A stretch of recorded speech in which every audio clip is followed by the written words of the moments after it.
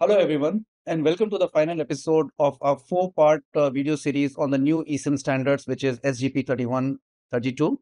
Over the past few videos and discussions, we have explored the evolution of eSIM technology for IoT, the advancement of the new standards SGP 32, technical aspects of it, and how to navigate the different standards for eSIM.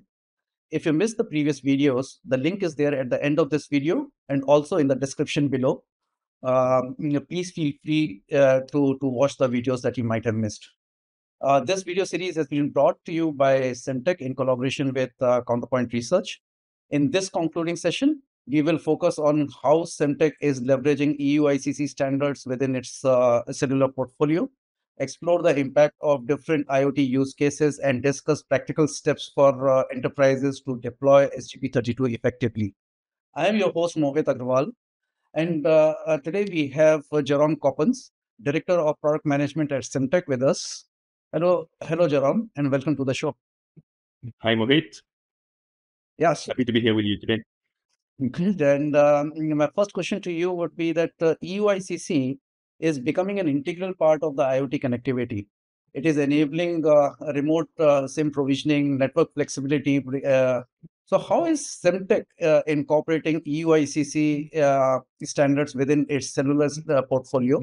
And beyond that, if you look at the market is really becoming very competitive with multiple vendors coming in. So how is Semtech's approach to EUICC unique in the market? Okay, great. Yeah, lots to unpack in your question. So I'll start with how we use UICC at Semtech.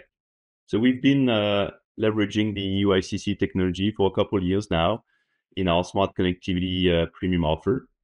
Smart connectivity premium is our ultimate always-on connectivity offer with multi-IMSI, multi-network, multi-profile, delivering near to 100% uptime.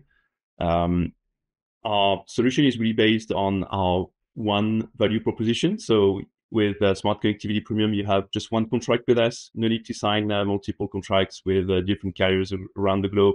Just have one global SIM, no need for regional SIMs. Whatever you deploy in the world, you can just use one SIM. And you also have one management platform. Everything you do with your SIM is done in our Advantage platform that has been purpose-built for IoT.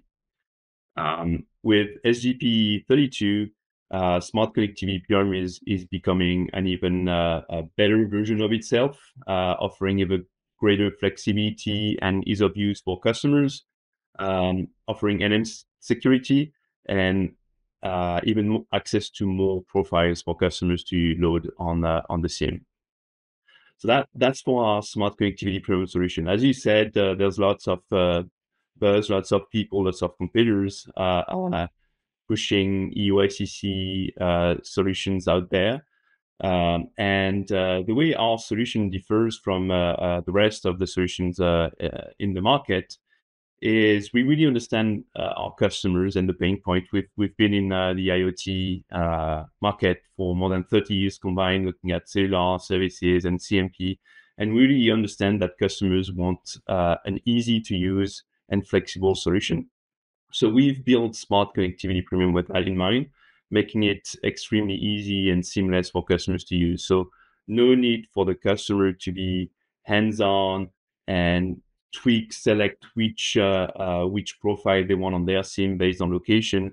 We handle everything for the customer with our intelligence built in the SIM. The SIM automatically detects which profile to use for the SIM based on its location, based on some business constraint, permanent roaming constraint, coverage constraints.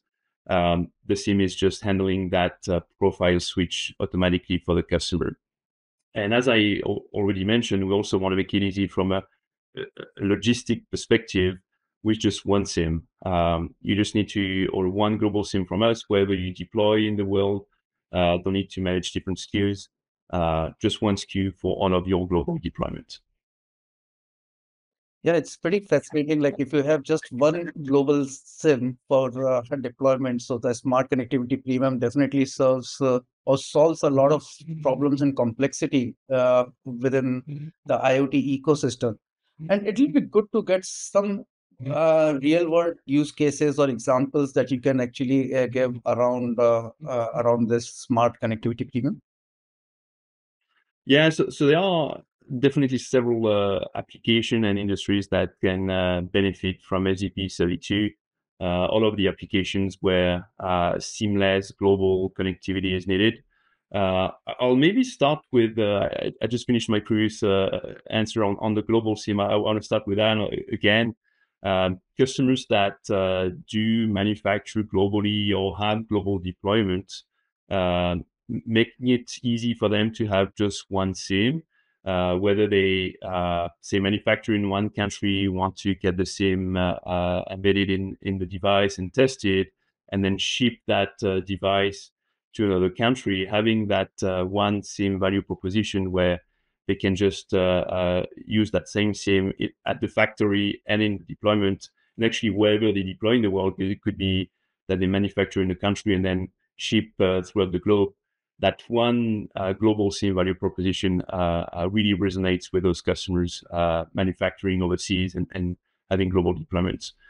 Uh, then there's all the use cases around fixed assets. We work a lot with customers in the video surveillance, smart meters, or even industry sensors. All of those fixed assets need permanent roaming. We know some countries have permanent roaming restrictions. And so with smart connectivity premium, leveraging SGP.32 and the ability to load the local profiles on the SIM, those applications really benefit from this type of SGP.32 solution. Not just for the permanent roaming, but also those deployments tend to be generally pretty large, covering a large area, potentially some areas where connectivity can be challenging. And so having a solution that offers the greatest coverage possible, taking advantage of multiple IMSIs, multiple profiles, multiple networks, is also a great fit for them. And last, I'll finish with mobile assets, whether it's fleet management, asset tracking, or even supply chain logistics. All of those use cases that need coverage throughout the globe, where the asset is going to travel from country to country, making sure that the SIM has always on connectivity wherever it is in the world is extremely critical. And a solution like Smart Connectivity Premium, offering ultimate coverage throughout the globe, leveraging SGP.32, is a great fit for all of those applications. Mhm. Yeah, and have the benefit of having multiple operator profiles is definitely one of the things that excites different players. But it will be good to understand how does a Semtech structure its offerings to leverage the advantage of multiple operator profiles, and if there are any cost implications or challenges because of that. Nah, good question. So again, yeah, we I think really understand that our customers want IoT to be easy, simple, transparent, and frictionless for them. And so that's really with that in mind that we built Smart Connectivity Premium and the offer around it. So what does that mean for the customer? So we build an offer that is simple for them with a flat, predictable pricing. Uh, Pricing is going to be the same for the customer.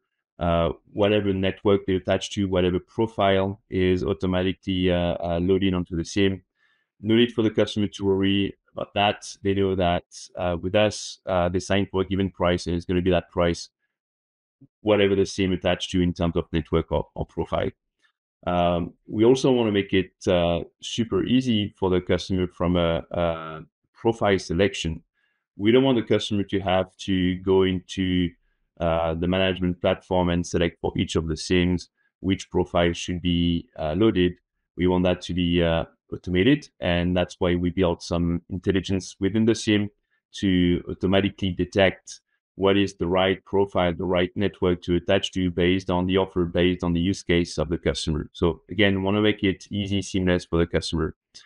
And last but not least, always aim for overall frictionless experience for the customer. We want to make it extremely easy for them to manage multiple networks, multiple profiles, and having just one contract with us where they don't even have to worry about selecting which profile makes that happen, that frictionless experience. Yeah, and so from your perspective, how you are constructing is pretty clear that you are giving them the flexibility, you are giving them they, I mean, it's a one-stop shop, but at the same time, when you look at it from the perspective of the customers themselves, so are there some best practices that they really need to be adopting when it comes to SGP 31, 32? Sure, yeah. So SGP32 is very new standard from the GSMA. And even though the aim is to make it easier for customers to use and deploy SGP32, there's still some complexity to it. And it really requires a strategic approach for customers to make sure that they have a seamless implementation and overall long-term success with SGP32. So here, I'd like to highlight three best practices that I think customers should focus on as they deploy SGP32. The first one is to properly and fully understand SGP32 and its benefits. As I said, it's aiming to be easier for customers, but there's still some complexity to it. Really understanding the SGP32 architecture, how it works from a provisioning standpoint, security protocols, is essential to ensure a successful deployment. That's why we've developed this video series with Counterpoint Research, is to make sure that we can educate customers. It's part of our values at Semtech. We want to make sure that our customers and all the players in the market learn from us, learn from the experts.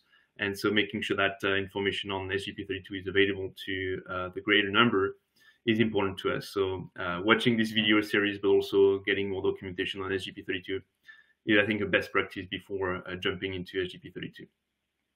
The second one is making sure the device and the application are optimized for interoperability. So with SGP32, the SIM is going to switch between profiles. And so we want to make sure that both the hardware and the firmware can efficiently handle this multi-profile switching. And with that comes also the device certification. Some profiles will need the device to be certified. So it's important that customers make sure that their device is fully compliant with all of the networks that will be used with SGP32. And last but not least, it's obviously testing for ensuring the optimization, making sure that the same device is working properly and the fallback mechanisms are in place to make sure that the solution, once deployed in the field, will be successful. And the third and last best practice that I want to highlight is making sure to engage early with an IoT connectivity partner. As you build the solution and the device and the application, engaging with a trusted IoT connectivity partner with lots of experience that can guide you throughout your SGP32 journey is going to be critical. Making sure that the partner offers great flexibility and ease of use and offer a wide range of profiles available in the solution is going to be a key aspect of the overall success of the solution. So making sure those three best practices are followed should get customers on the right track when it comes to implementing SGP32. As a customer, I mean, I'm making large investments, and before I make large investments, I would really need to test out the connectivity solutions in the real world conditions. So, does Semtech offer trial programs for smart connectivity premium on SGP32? And what kind of support can the customers expect from Semtech in order to optimize their deployments?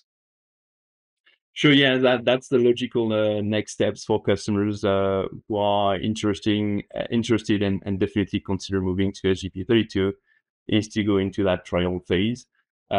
So we have in place a trial program with trial SIMs that customers can try and embed in their device. We're about to release that program in the coming weeks. And as you know, SGP32 is still to be fully approved and vetted by the GSMA. And so as the GSMA fully approved by summer 2025, we'll have our final SGP32 SIMs available for customers. But in the meantime, customers can still try our pre-approved solution. I would invite any customers interested in trying our solutions to either visit our website, semtech.com, or get in touch directly with our sales team at sales@semtech.com to get started with SGP32. We have a fully dedicated sales team and technical sales team that work day in day out with customers and help them build their next IoT solutions, and that includes SGP32, helping customers embrace SGP32 and get on the right track. Thanks, Jerome. That wraps up our discussion, and thank you for answering the questions that I had on how do we navigate this new standard. And as the market evolves and the demand grows more complex, companies like Semtech will play a vital role in ensuring that the right technology is deployed efficiently and effectively.